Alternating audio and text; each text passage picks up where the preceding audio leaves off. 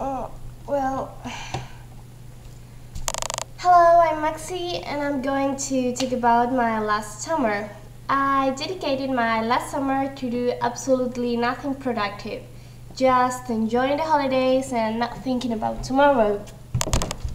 Going to the beach, meeting friends, playing games, going to parties, normal things that normal people do in summer.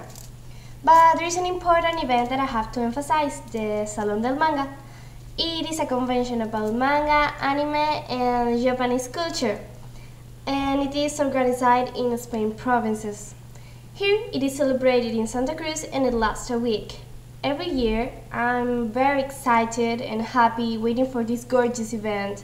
And this year the convention was awesome. I don't have got any other word to describe it, it was awesome. So I'm more than satisfied with this summer. Of course, I met more things. At least once a week I went to theater rehearsals because we are going to perform the play in October and we haven't got much time to practice. I went to many birthday parties, to the Siam Park, I made hiking, and I met a lot of people.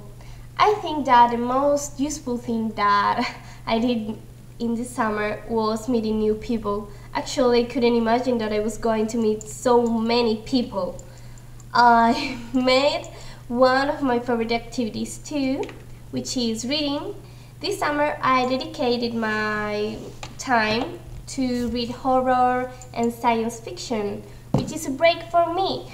After reading all the boring books from school during the year, I have to mention that finally I finished a Monopoly game, something that seems very easy and it doesn't sound cool or amazing or incredible. But when you're playing, it looks like it's not going to end never and you're going to be there rolling the dice forever.